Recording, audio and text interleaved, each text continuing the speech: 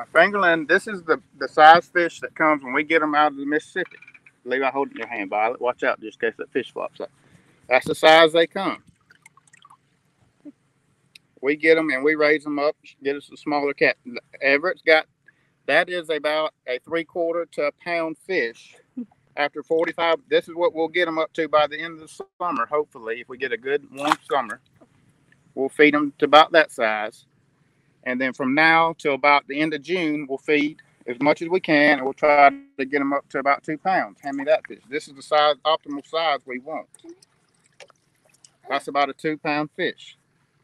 That's what we want to sell.